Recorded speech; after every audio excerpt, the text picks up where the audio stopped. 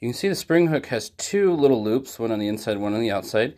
You can either push or pull the spring with this action, and that can be really useful for both taking out the springs, which I'll show you in a minute, or adjusting the tension on the springs.